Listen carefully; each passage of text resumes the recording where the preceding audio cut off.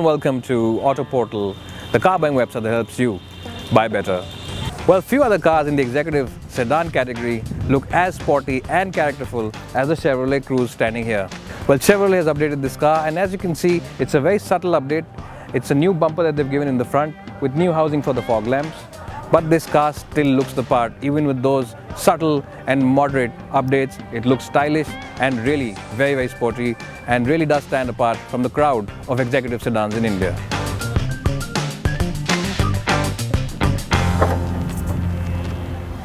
Well, as you can see, it's a nice and deep boot, and it's really well shaped. It's square in shape, which means you can actually load in all those big suitcases in it straight. And it's a very deep boot. There's a bit of a loading lip, but it should not be too much of a problem because it's very well shaped. Little bit of suspension intrusion into the boot area, but it's not too much. Again, full marks to Chevrolet for giving it a nice and big boot for those long journeys on the highway. So just like the outside, even the cabin is really sporty. Chevrolet have really done a great job in terms of styling of this car, and even though it is over 2 years old, it still looks nice and appealing on the inside.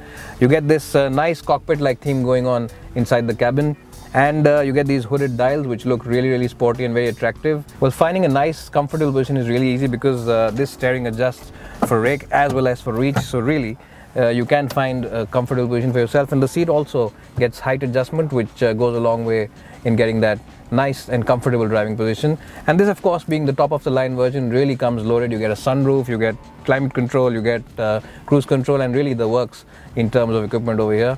Well, it's a really practical cabin to be in. You get, of course, this nice box over here which can house your cold drink can for those long journeys.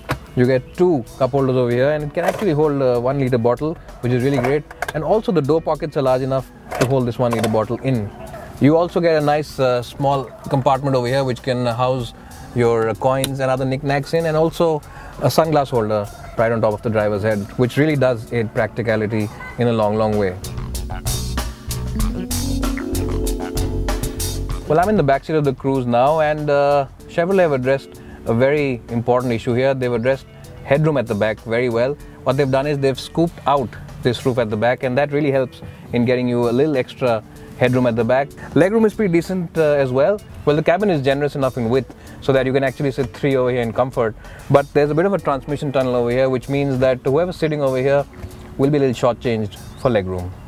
The seats are decent in themselves, and they've got good cushioning and good support. You will be pretty comfortable in the long run. The only issue is there's no rear AC vent on this car, which is a bit of a surprise really, since most of the rivals do offer this. Well, and you also get these nice pockets on the backrest of the front seats, and you can keep those magazines over here for that long trip. Well, I'll be on the cover of this one next month.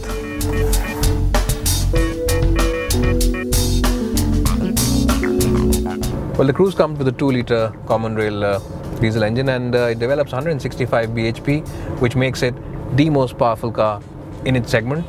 Well, this engine is really responsive. Power starts coming around from around 1600-1700 RPM, and that really makes this a very nice car to drive around town. When you're pottering around town, it's a very easy car to maneuver in the city.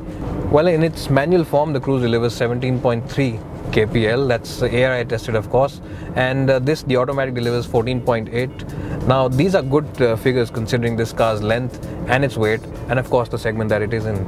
Well, the Cruze comes with a 6-speed gearbox.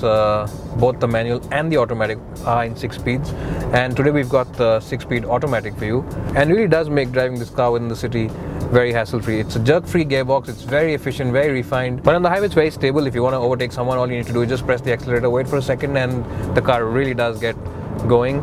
And the good part, of course, is that you can use this gearbox manually as well. You can just shift into the manual slots, and you can, of course, go up or down on the gearbox. The overall stability is pretty good when you are on the highway. It feels pretty stable, and even when you are doing good speeds in excess of about, say, 90 or touching around 100-110, this car feels nice and comfortable, and has that reassuring feel because the brakes are so good. You know that it'll stop when you want it to. Well, the Cruze has strengths where most executive sedan buyers are looking at. It comes with a great engine, in fact the most powerful one in its class, lovely looking exteriors, and a very nice and plush cabin.